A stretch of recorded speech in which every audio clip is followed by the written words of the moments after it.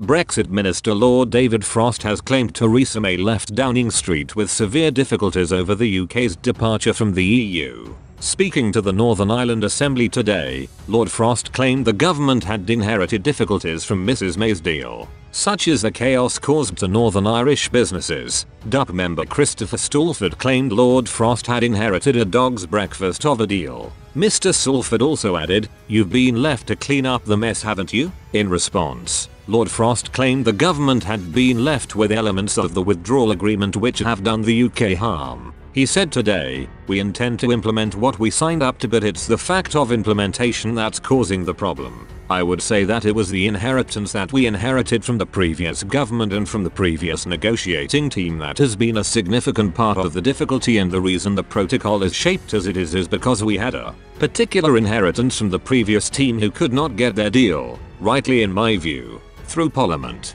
Unfortunately, we were not able to go back to scratch and do things in a different way, and I think the previous team are to a very large degree responsible for some of the infelicities in this protocol and the withdrawal agreement that we might be better without, but unfortunately we are where we are." Mrs May agreed to the Irish backstop in order to avoid the creation of a hard border on the island of Ireland. In order to do so, Mrs May agreed the whole of the UK would retain a close relationship by staying a part of the customs union for an indefinite period. Those arrangements would have remained and applied unless both sides agreed they were no longer necessary. In terms of the customs territory, under Mrs May's deal there would have been a customs union between Great Britain and the EU.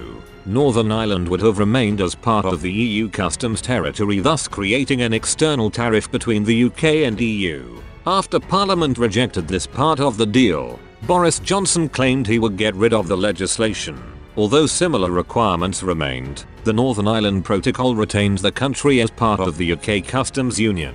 It does, however, leave Northern Ireland as part of the single market, which means there will be checks on goods entering from Great Britain. While agreed by both sides, Lord Frost claimed there must be alterations to the protocol in order to ease issues to trade. He told the Stormont Assembly, "I don't think it's right to look at the protocol as a sort of definitive text that was there in October 2019 and there's nothing more to say. It's very clear from reading the text that that's not the case. For example, the whole concept of goods at risk, which is obviously at the core of some of the problems in movements between GB and Northern Ireland. It's not reasonable to say, given that the situation has changed in various ways and given that parts of the protocol remain to be worked out, that it is a definitive text and as of October 2019 that's it and there's nothing more to say." Lord Frost also accused the EU of being unreasonable in responding to the UK's concerns over Northern Ireland. He said, "Their solution is why don't you adopt our rules, then there won't be a problem.